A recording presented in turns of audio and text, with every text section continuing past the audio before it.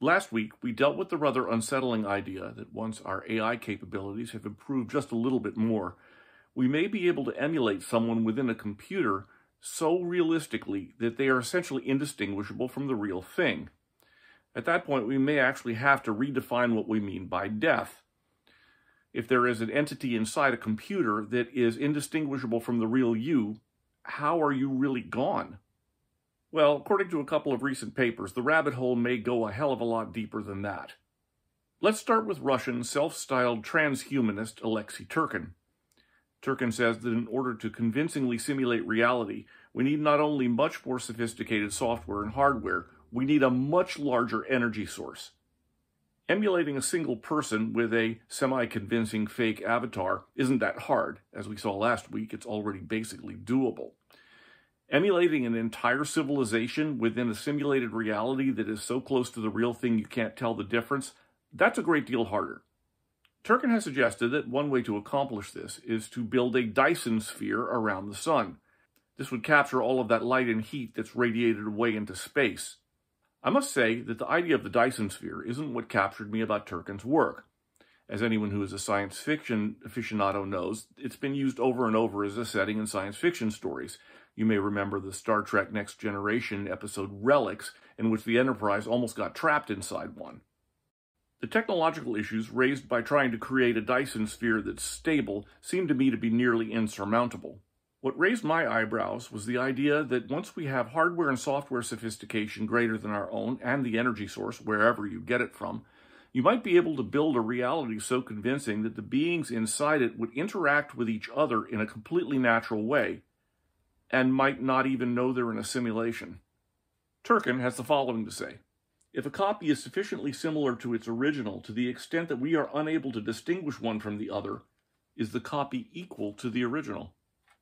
If that's not bad enough, there's the even more unsettling idea that if it is possible for us to emulate ourselves inside a computer, that perhaps it's already been done, and we're it.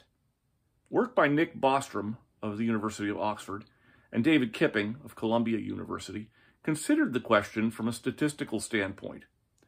They consider the whole idea a trilemma. There are three possibilities.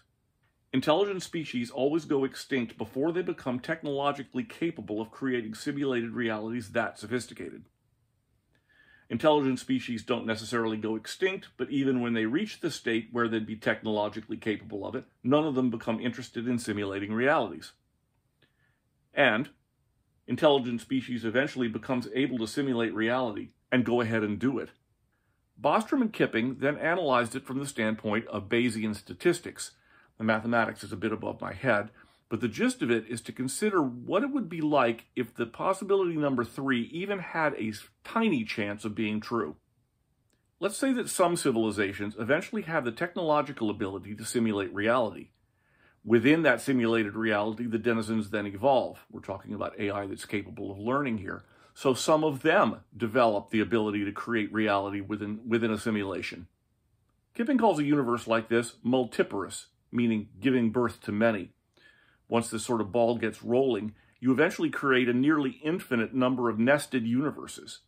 Some of them will fall apart or go extinct, just as in a computer game, admittedly a lot simpler situation, one of your characters can die and disappear from the game. But if even some of them survive, the recursive process continues, and it generates an essentially unlimited number of Matryoshka doll-type universes. Then Kipping asked the question that blew my mind. If this is actually true, what's the chance of our universe being the base universe? In other words, the original, the one that all the others come from? And his answer is almost zero. Kipping said, if humans create a simulation with conscious beings inside it, such an event would change the chances that we previously assigned to the physical hypothesis. You can just exclude that hypothesis right off the bat. Then you are only left with the simulation hypothesis. The day we invent that technology, it flips the odds from a little better than 50-50 that we are real to almost certainly we are not real, according to these calculations. It'd be a very strange celebration of our genius that day. The whole thing reminded me of a conversation near the end of my novel Sephiroth. It was between the main character Duncan Kyle and the enigmatic Sphinx. How much of what I experienced was real, Duncan said. This point really bothers you, doesn't it? Of course, it's kind of critical, you know. Why? Her basso profundo voice dropped even lower, making his innards vibrate. Everyone else goes about their lives without worrying much about it. Even so, I'd like to know. She considered for a moment. I could answer you, but I think you're asking the wrong question. What question should I be asking? Well, if you're wondering whether what you're seeing is real or not, the first thing to establish is whether or not you are real. Because if you're not real, then it rather makes everyone else's reality status a moot point, don't you think? Duncan opened his mouth, stared at her for a moment, and then closed it again. Surely you have some kind of clever response meant to dismiss what I've said entirely, she said. You can't come this far, meeting me again after such a long journey, only to find you've run out of words. I'm not sure what to say. The Sphinx gave a snort, and a shower of rock dust floated down onto his head and shoulders. Well, say something. I mean, I'm not going anywhere, but at some point you'll undoubtedly want to. Okay, let's start with this. How can I not be real? That question doesn't even make sense. If I'm not real, then who is asking the question? And you say you're not a philosopher, the Sphinx said, her voice shuddering a little with a deep laugh. No, but really, answer my question. I cannot answer it because you don't really know what you're asking. You looked into the mirrors of Da'at and saw reflections of yourself over and over, finally vanishing into the glass, yes? Millions of Duncan Kyles all looking this way and that, each one complete and whole and wearing the charming befuddled expression you excel at. Okay. Had you asked one of those reflections, which is the real Duncan Kyle and which are the copies, what do you think he would have said? I see what you're saying, but still, all of the reflections, even if they'd insisted that they were the real one, they'd have been wrong. I'm the original, they're the copies. You're so sure?